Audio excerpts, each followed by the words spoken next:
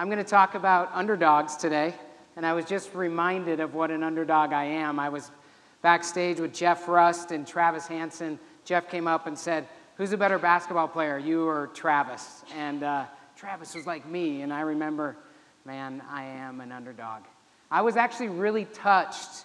If you were here this morning with Clint, when Clint Betts kicked this off, I was actually touched by his story. If you didn't hear it real quick, he shared a letter basically that he wrote about being adopted and about his first school dance. And this is something that resonates with me right now because my oldest is 14 years old and he's just going to his first school dances. And the advice that Clint's brother, as only brothers can do, gave to him as he walked out the door for his first dance was, just don't look like the adopted kid. We have probably all felt like underdogs before. Certainly, Clint felt that way that day, but I've got good news. I think underdogs are built to win in entrepreneurship and built to win in a big way. I'm excited to be here. Again, my name is Jeff Burningham. I'm a serial entrepreneur, founder of Peak Capital, and then most recently, Peak Ventures. And I want to tell you about kind of the top 3 qualities I look for in entrepreneurs that we now I back as a venture capitalist at Peak Ventures. By the way, those 3 things they're catalyzed, I think, by being an underdog, and we'll talk more about that today. But they are, number 1, a will to win. Number 2, the ability to rally and or lead a team. And number 3, big vision. But before we get into those, let me get into my story, and this is apropos with what I just spoke about with Travis. So, this is me as a high school senior. I love sports. I was a point guard in high school. I was a quarterback in high school. I have always loved sports. But I'm 5'8". In my Jordans, I'm 5'8". Like without my Jordans, I'm like 5'7" and a quarter or a half maybe. And this was my competition, not Shaq. But Scott Pollard. Does anyone remember Scott Pollard? He had kind of a middling career in the NBA, but he was big. 6'11", 278. This is who I played against in high school. In fact, I remember one time in kind of a regional semifinal game. I was a sophomore, Scott was a senior, and I was playing this. The winner went to the state playoffs. And I remember Scott dunking on me ferociously and looking at the stand and beating his chest. And I was a sophomore, maybe 15 years old. And I clearly remember him kind of like, I felt like he was looking down at me, you know, hanging from the rim. And I just kind of thought, sometimes we're not built to win. Or it feels like we're not built to win. And startups are often like this. We may not feel built to win. We may not be ready to win then. But hopefully the seeds of something special are germinating kind of within us so that we can win. Like I said, the first thing that I look for in an entrepreneur is this will to win. Most people shy away from adversity. They go away from adversity. Is my wife here? Sally, are you here? Yeah, Sally's awesome. Sally will tell you that if I don't have adversity for a period of time, like I get really uncomfortable, actually. I get fidgety, and sometimes it's not good or wise. I almost create my own adversity because I want to be stretched. I want to be challenged, and I think entrepreneurs are like that. They seek out adversity. In fact, being an entrepreneur blows up this feeling of security. Every day is a challenge to grow, to learn, and to innovate. And honestly, speaking from personal experience, that's why I chose to be an entrepreneur. I started my first tech business when I was an undergrad at BYU, and I chose to be an entrepreneur over other things because I liked this challenge. I wanted this challenge.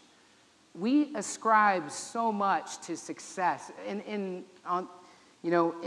life, we There's been a lot of people up here who supposedly are successful or successful in some way, and they are, and it's been great. But there's been a lot of failures along the way, for sure, for all of them. The key as an underdog is how you react to this failure, what it pushes inside of you, and if you can develop this will to win. I think the best underdogs have this honed-in ability to win and to compete and to fight because they've had to their entire lives.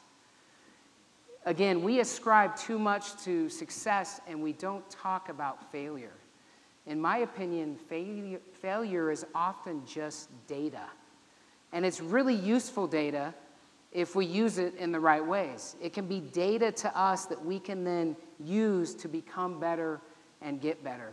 The other interesting thing about will, and then I'll move on, is that it's like a muscle. Researchers say that will is not innate. It's like a muscle that you can build, and you build it by challenging yourself, by doing something new, by struggling, by getting up after you fall down. And so will can be built. And I believe that underdogs are built to have this steely resolve and will.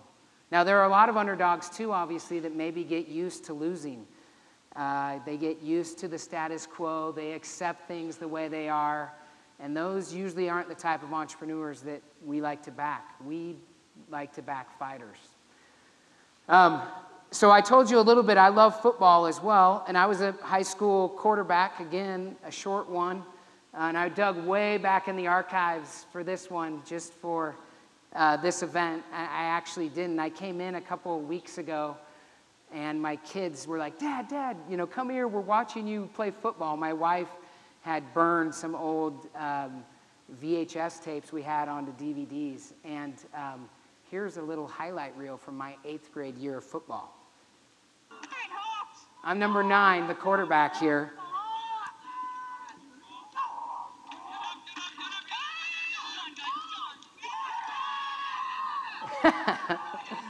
So that was in Spokane, Washington, the Horizon Hawks forever.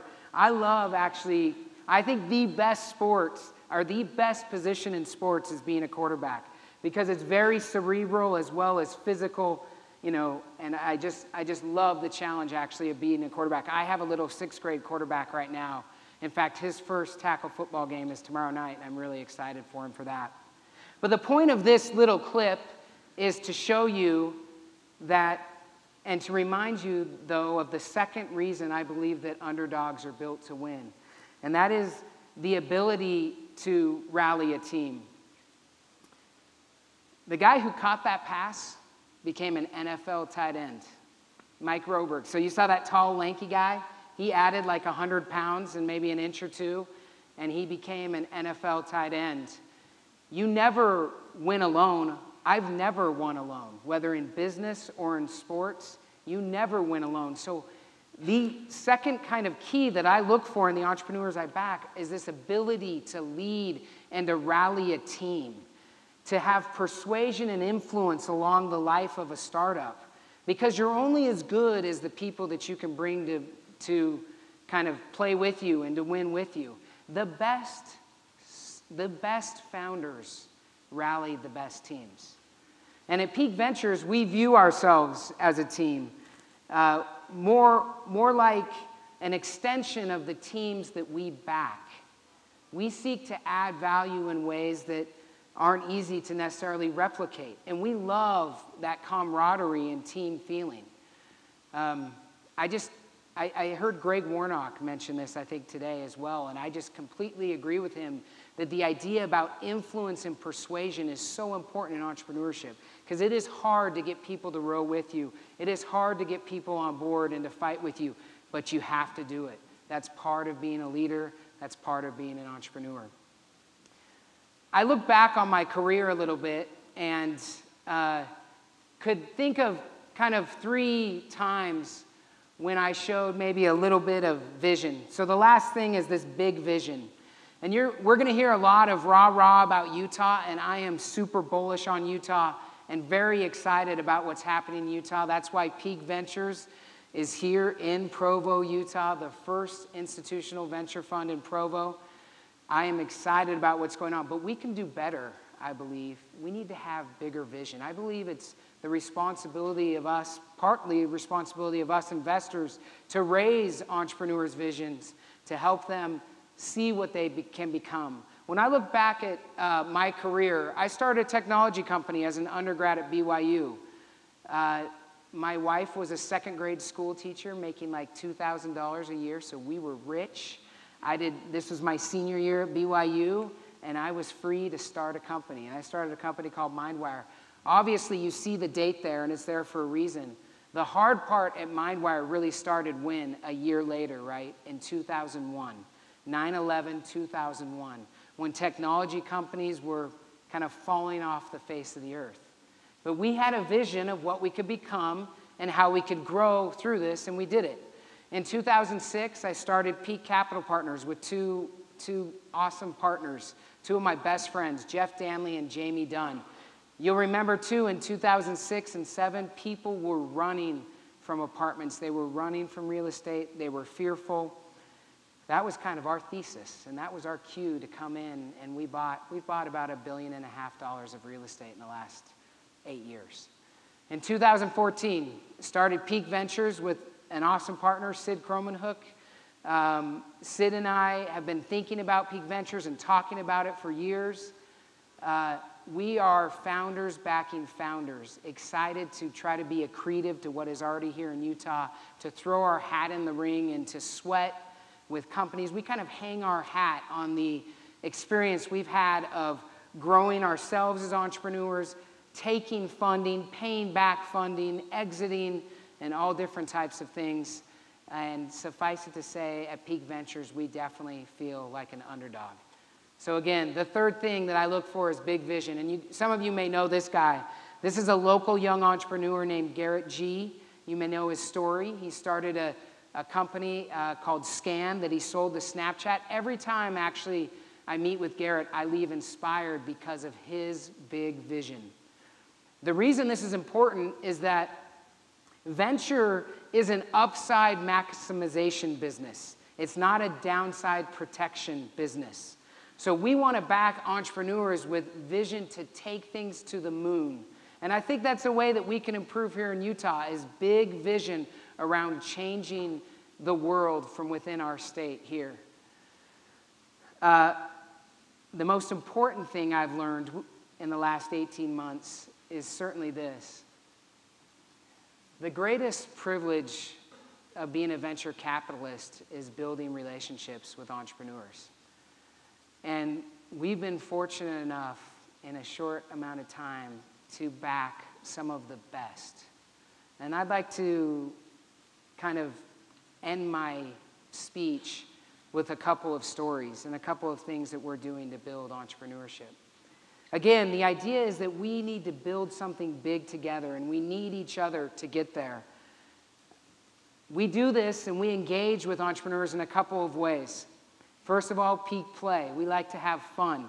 I ended up being a walk-on point guard in college. Sid was a walk-on basketball player at the U of U, actually. And so you may have heard, or this is another reminder, we have challenged any startup in the state to play us in basketball. Come bring your game. We haven't lost yet. We're 5-0, and we're looking for more challengers. This is a good way for us. We'll buy sandwiches after. This is a good way for us to engage with you on a personal level and get to know you, for you to get to know us and how we like to play. Another thing that we've done is is this peak sessions. We've held kind of the first in-state idea around this peak sessions. We bring local founders and CEOs together and have meaningful events. This is a picture of Aaron Sconnard and I last week up at Pluralsight, talking to 40 awesome founders about success, not just in business, but in life. A couple months ago, we were up at an advisor's place in Park City, Mike Leventhal. We hosted a Kleiner Perkins partner. I think the first time a partner from Kleiner Perkins out of the Bay Area had ever been in Utah, and we talked about raising Series A funding. These events are meaningful to us. These events are ways for us to give back and to connect with the entrepreneurs that we are so fortunate to back. Now, let me tell you about two of them, and then I'm done. this is, these might not be the biggest names or the biggest companies, but I don't really care about that. What I care about is this guy behind the helmet. His name's Peter Thorpe, and he's an entrepreneur. He's also a full-time firefighter. And I know this. I first met Peter while judging a BYU business plan competition maybe 4 years ago or so. We invested in his business before Peak Venture Fund 1. So my partners and I, Jeff, Jamie, and I, took a couple $1 million from our real estate personally and started angel investing for several years now. And one of the guys that we backed was Peter. Sid and I, so let me tell you this story about Peter real quick, because this brought it home for me. And the quality of people that we're able to back is really inspiring to me. Sid and I were having lunch a couple weeks ago with an entrepreneur when this entrepreneur started to have a medical emergency. And it was really scary for Sid and I. We cleared the table, moved the table, got this entrepreneur on their back, trying to help them. I ran around the restaurant asking if there was a doctor that was there, and there wasn't. So I called 911. And 5 minutes later, sure, who do you think walked through the door? Peter Thorpe walked through the door, took control, saved, at least in my mind, this entrepreneur's life. And it gave me an even greater appreciation for entrepreneurs. This guy is saving lives and fighting fires by day and building a really cool company by night. And I'm grateful to have backed him. Lastly, Tim Chavez. I love Tim because he was one of the first entrepreneurs we backed as angels like 4 or 5 years ago. And we had hard times. He moved into our basement. We backed his company called IRAP. It was a super hard a super hard problem that he was trying to solve. And we had our ups and downs. Like I said, the greatest privilege of being a venture capitalist is these relationships. And I actually appreciate when I get a bad news call from my entrepreneur, maybe even more than good news, because it means that they trust me. They trust us. They know that we are with them through thick and thin because we are. And Tim's an example of that. I remember one time being in the basement with IRAP. We were going through a really hard thing, and Tim may remember this. I said, IRAP is the devil's favorite hobby, just out of the blue. So we have this joke where we just say that IRAP is the devil's favorite hobby. Like, it was so hard. We just wanted to give up. Anyways, we ended up selling that business to Zag, a good, successful exit after a lot of turmoil and hard work. I was fortunate enough to write a letter for Tim for MBA school. He got back from HBS a couple months ago. 6 months ago, he reached out to us and said, Jeff, I've been working on this venture at Harvard Business School for the last 6 months. I'd like you to take a look at. And it's called Flow. And so now we've backed him in Flow. And he's kind of our first repeat, I guess you could say, entrepreneur with Peak Ventures. And I think that these guys exemplify the underdog traits that we're looking for. The will to win, the ability to lead and rally a team, and having big vision. So, underdogs, don't ever give up. You can never have enough fighters in your corner as an entrepreneur. You can do it. We're excited to be here in Utah and appreciate this. Thanks so much.